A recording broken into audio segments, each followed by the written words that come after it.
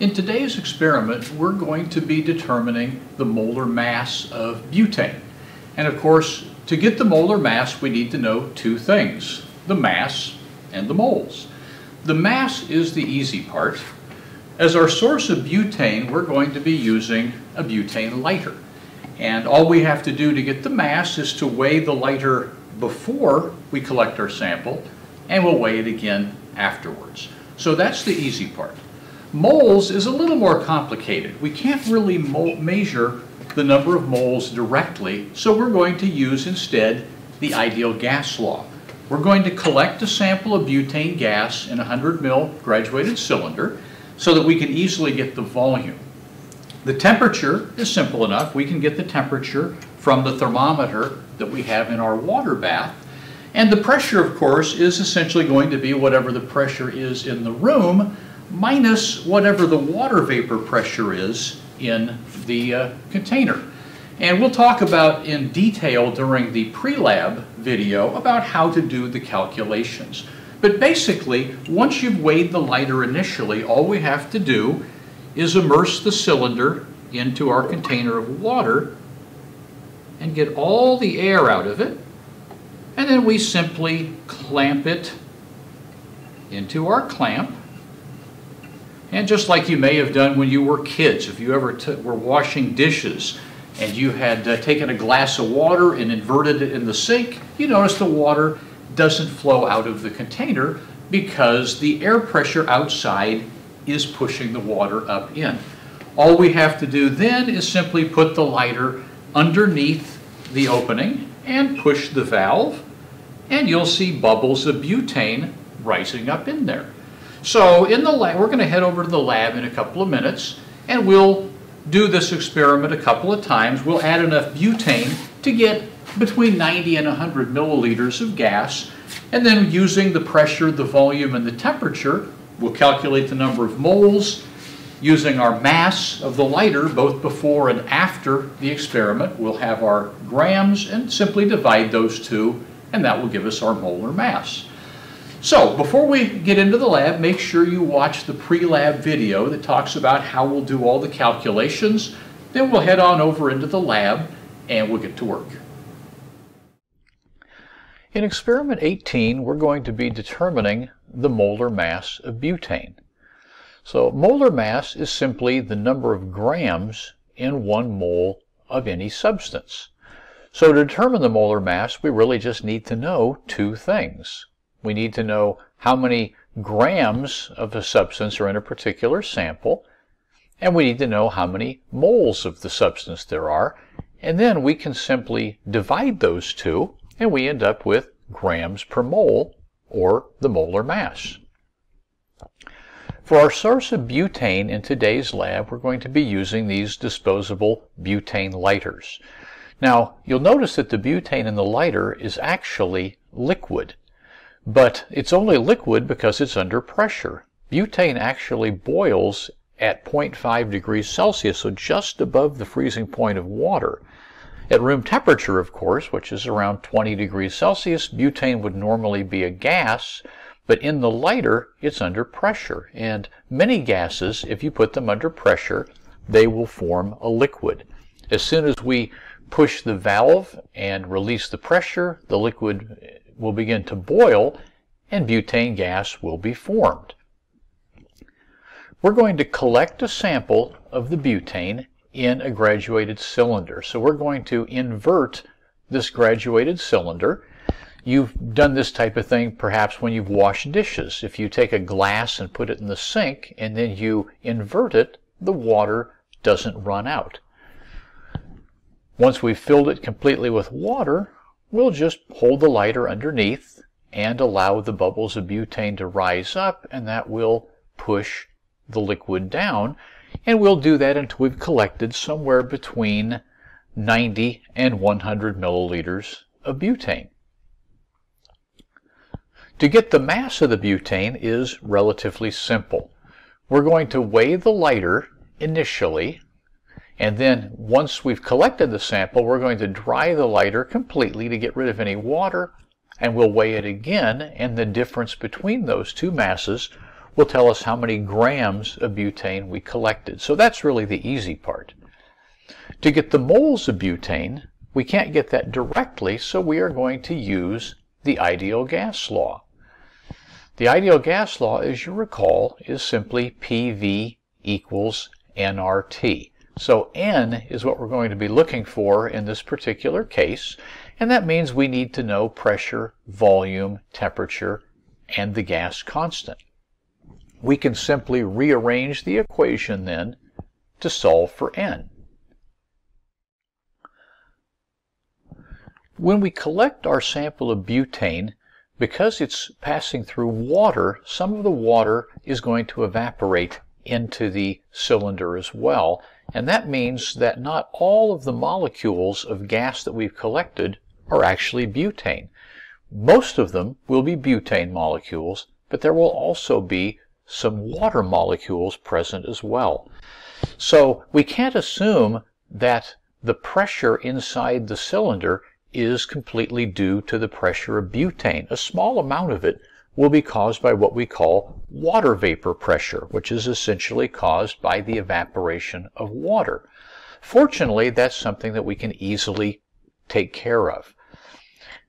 If we want to calculate the pressure of just the butane, we simply measure the pressure in the cylinder, which is essentially atmospheric pressure, normally 1 atmosphere, and then we'll look up in the Handbook of Chemistry and Physics or online and find out what the vapor pressure of water is, and so simply subtract that from the total, and that will give us the pressure of the butane.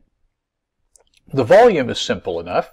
The graduated cylinder, we simply read it. We're going to fill it down to between 90 and 100 milliliters, and we will simply use the meniscus to measure that volume. And for the temperature, we'll be putting a thermometer into our water bath, and we can assume that the temperature of the butane, having passed through the water, will be essentially the same as that temperature.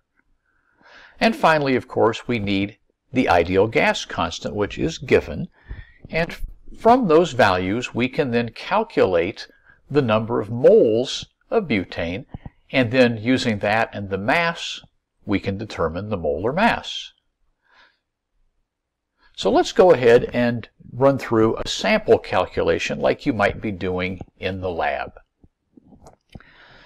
We have a butane lighter that initially weighs 15.67 grams. We collect a sample of butane in our graduated cylinder, and it has this volume, 97.3 milliliters. We then dry the lighter thoroughly and weigh it again, and we find that the final mass is 15.43 grams. So for those two masses, we'll be able to get the mass of the butane. Using a thermometer, we determine the temperature is 22 Celsius and the pressure is 1 atmosphere. We've looked up the vapor pressure of water at 22 degrees Celsius and find that it's 0.026 atmospheres. So all of that information will allow us to determine the molar mass of butane. First, we'll do the mass. That's the simple part. We'll just subtract the final mass of the lighter from the initial mass, and we get 0.24 grams.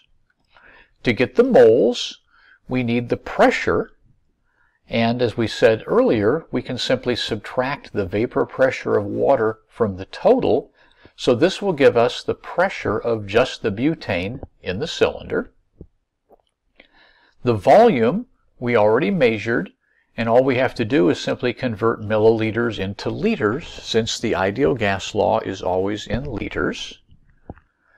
And the temperature, of course, we measure with our thermometer, and we simply add 273 to convert that into Kelvin. Now we can go ahead and plug in our values.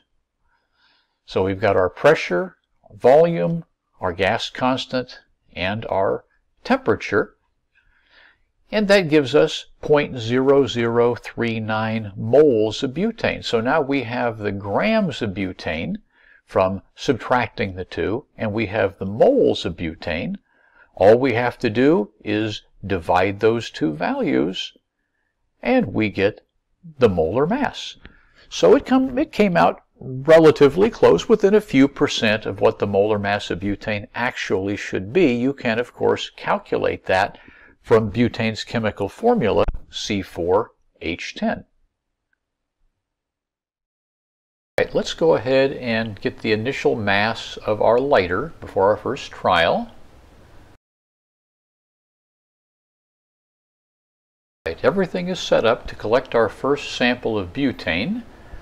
So we'll go ahead and take the graduated cylinder. We'll immerse that in water, and then we'll tilt it to get all of the air out of the cylinder so it has nothing but water in it.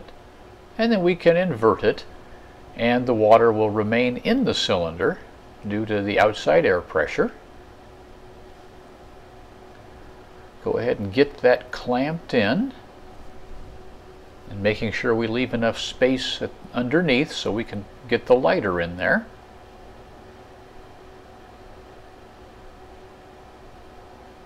All right, it looks like we're ready to go. So we'll put the open end of the lighter underneath the cylinder and begin to collect the gas. You can see the bubbles of butane moving up into the cylinder and displacing the water. It's probably going to take at least a couple of minutes to collect our 100 milliliters or so of butane. Now, to save some time, I'm going a little bit of time-lapse video here, so you can see the butane filling the cylinder very rapidly right now, and then once it's just about to where we want it to be, we'll go ahead and slow things back down again. All right, let's take it back down to normal speed now. We've just about got our quantity we need. There, we're just a little below 100 milliliters, so that should be perfect.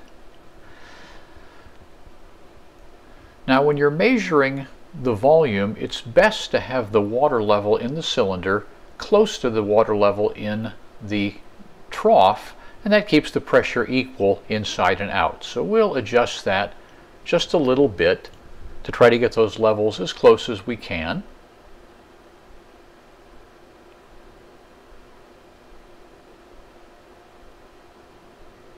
There, that looks good. So let's go ahead and measure that volume. Let's zoom in on the graduated cylinder here and get a measure of the volume. We definitely got it between 90 and 100. So record that volume in your lab book.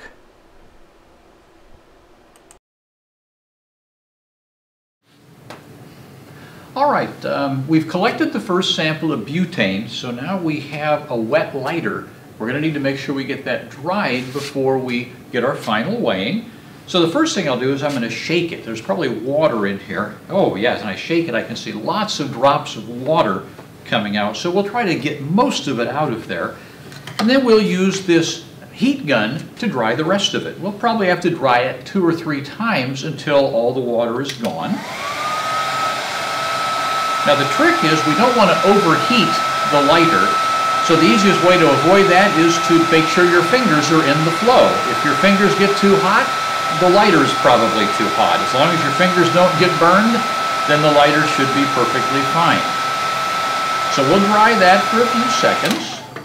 Now we'll go back and weigh it, and then we'll dry it again. We'll do that 3 or 4 times until the mass of the lighter remains constant, and then we'll know it's completely dry.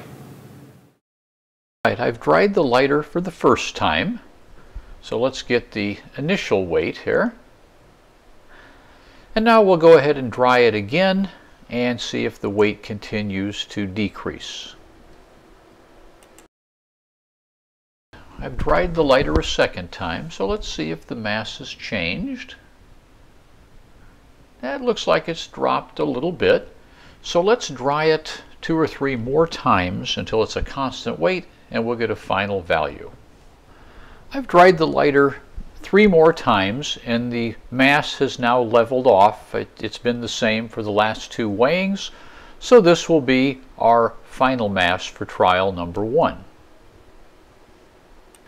The last thing we need to do is to get a temperature for for our calculations, and it looks like the temperature is right at 20 degrees Celsius.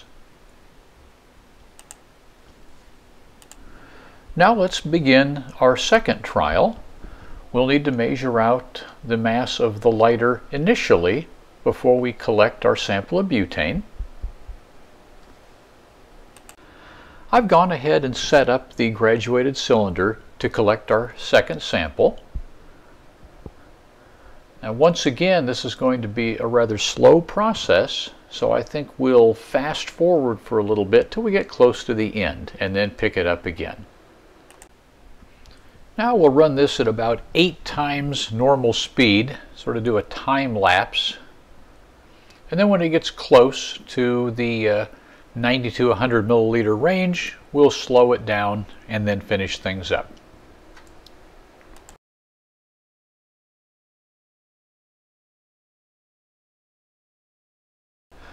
We're getting close now, so we'll slow things back to normal speed.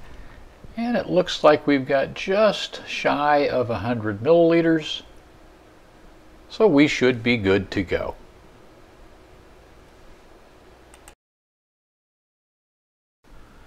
This is the volume of butane that we collected for trial number 2. All right, I finished collecting the second sample of butane, so we're going to need to dry the lighter once again. So as usual, we'll shake it. Oh, lots of water coming out of there. We'll try to get all the loose droplets out. And we'll go ahead and again use our heat gun, making sure we don't overheat the lighter. Keep in mind it's full of highly flammable butane gas, so as long as it doesn't get hotter than my fingers, we should be good. So again, we'll dry it several times, and once we get it dried to a constant mass, that will be the final mass of our sample. Right, I've gone ahead and dried the lighter for the first time, so let's get the mass after one drying cycle. And now we'll go ahead and dry it several more times until it reaches a constant mass. After 4 dryings and weighings, the mass has stabilized, so this will be the final mass of our lighter for trial 2. Let's just get the temperature once again for trial 2. It looks like it's still 20 degrees Celsius, so you should have all the information you need now to complete the experiment.